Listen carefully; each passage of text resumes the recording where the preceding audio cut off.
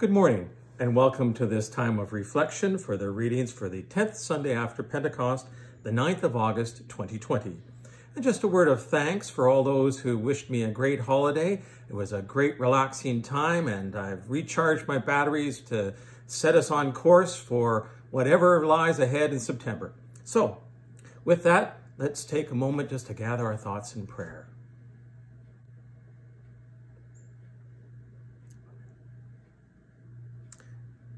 I wait for the Lord. In his word is my hope. O Lord, open our lips, and our mouth shall proclaim your praise. Blessed are you, Lord God of our salvation. To you be praise and glory forever. As once you ransomed your people from Egypt and led them to freedom in the promised land, so now you have delivered us from the dominion of darkness and brought us into the kingdom of your risen Son. May we, the first fruits of your new creation, rejoice in this new day you have made, and praise you for your mighty acts. Blessed be God, Father, Son, and Holy Spirit. Amen. Our collect or prayer for this, the 10th Sunday after Pentecost. Almighty God, you sent your Holy Spirit to be the life and light of our church. Open our hearts to the riches of your grace, that we may bring forth the fruit of your Spirit in love, joy, and peace. Through Jesus Christ our Lord, who is alive and reigns with you in the Holy Spirit, now and forever. Amen. A prayer for those coping with the virus. Keep us, good Lord, under the shadow of your mercy. Sustain and support the anxious. Be with those who care for the sick, and lift up all who are brought low, that we may find comfort knowing that nothing can separate us from your love. In Jesus Christ our Lord. Amen. Our appointed psalm for this morning is Psalm number 105, verses 1 to 6, and 16 to 22, and 45b.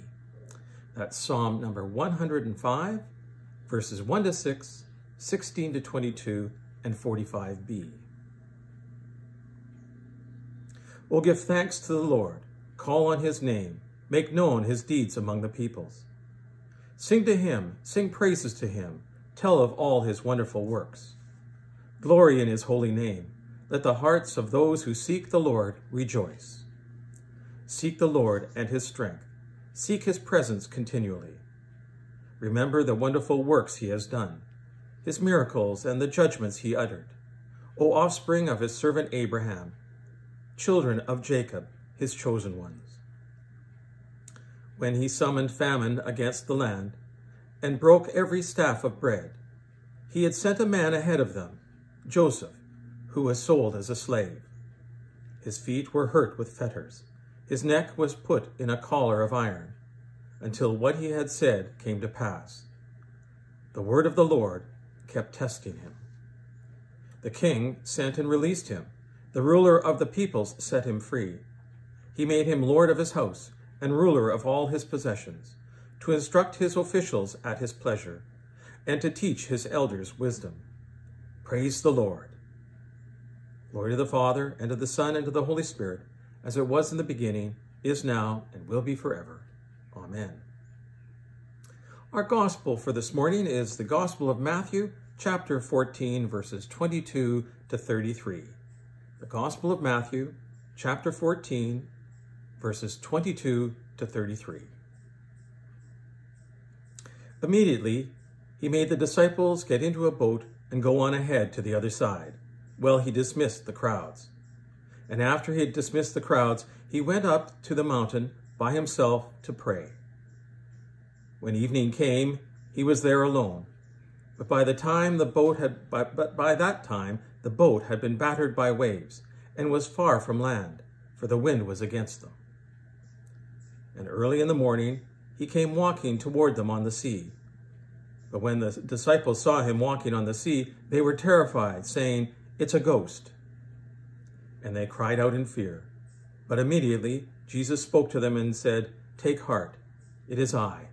Do not be afraid."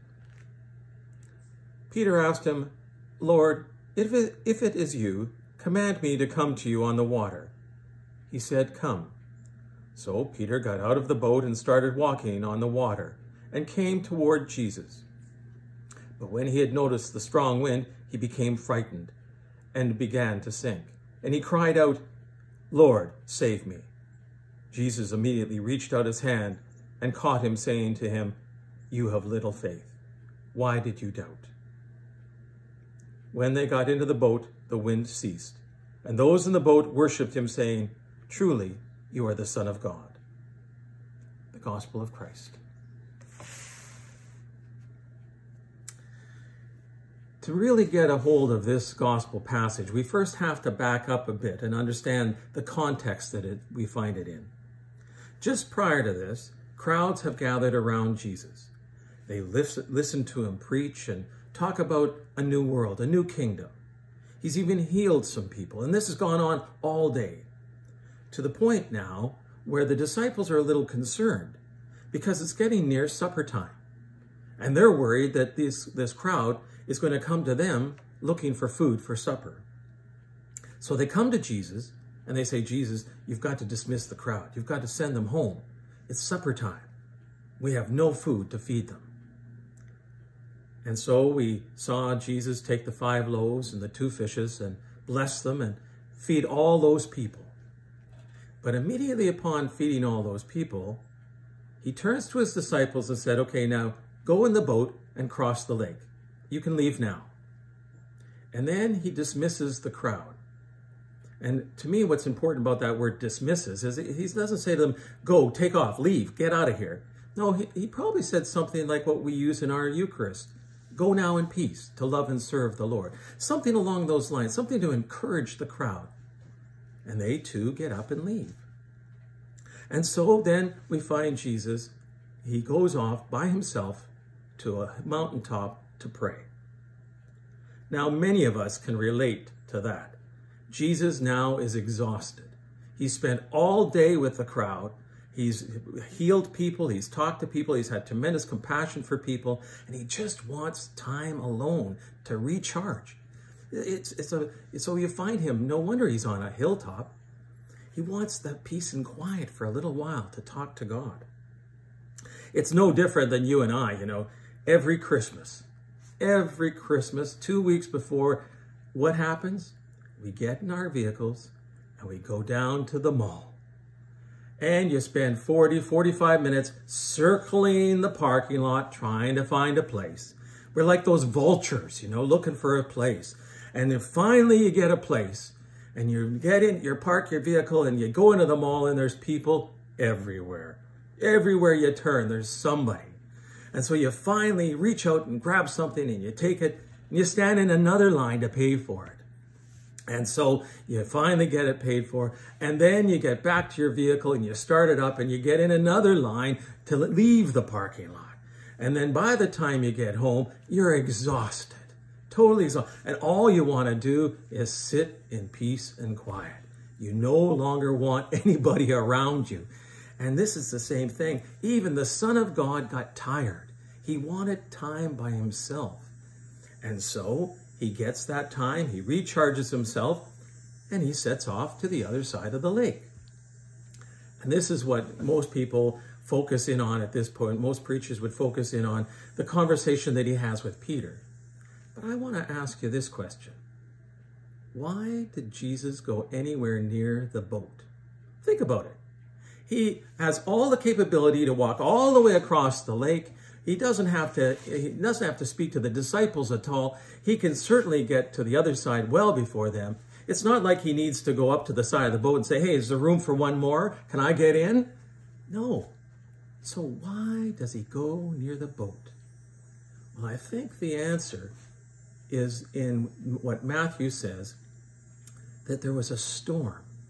There was wind battering against the boat, and the boat wasn't going anywhere. It had stalled out. In fact, it was being pushed back. It wasn't going to get to the other side. And so Jesus reaches out, helps with Peter, and then what happens? He gets in the boat, and what's the first thing that happens? The wind dies down and all is calm. And so the boat now can proceed. So you may say, "Okay, John, that's all fine and dandy, but how does that relate to me? I mean, how does that even how do I even make sense of that? Well, I think first of all, that we should take note of the fact that even the Son of God needed time for himself. Imagine that. The Son of God needed time for himself. So you and I should not feel at all guilty when we take time for ourselves. Because look what happened as soon as he had taken time for himself. He was filled with energy again. So much so that he got up and walked across the lake. And he noticed that the disciples were having a problem. And what does he do? He turns to them and helps them. And you and I, in our own bubbles, in our own boats, at times run into that same wind, don't we? That same wind that seems to be pushing us back. But we should take strength that just as Jesus turned and went and helped the disciples in that boat, he turns to you and I and helps us when we're in trouble with the wind, as it were. When the world around us seems to be pushing us back, he's there. He's been there all along. And he's the one that reaches out and says, listen, I'm here to help you. And all we have to do is say, thank you. So that's what I'd like you to think about this week. First of all, think about taking time for yourselves, especially as we're going into this big September. Take time to really recharge your batteries. And secondly, when you feel that storm or that wind against your boat, take courage knowing that Jesus is there, ready to help us and calm the wind. Amen.